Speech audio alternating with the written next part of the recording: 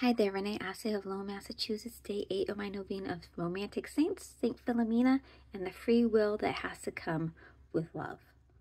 St. Philomena was never married.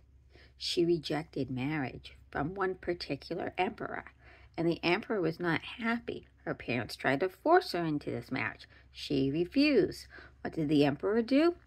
Put her in jail and then killed her. That's what happens to women who assert their free will, apparently.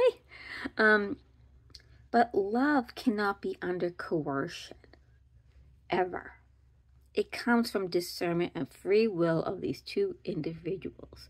And they figure out and understand themselves as whole beings. You cannot just pick out of a crowd somebody you just met within like 4 hours on, I'm going to marry you. I just love at first sight. Yes, we all say that, but that's not really romantic. The romance is this courtship, is the discernment of understanding the whole person. And that's what I'm learning from St. Philomena. Yes, she was a consecrated virgin. She did not want to marry whatsoever. But we all have that free will. Unfortunately, there were consequences for her rejecting the emperor.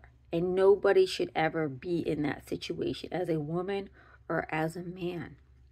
Today we have, unfortunately, domestic abuse situations where there's constant love bombing, intimidation. It can be either by the male or the female, by the way.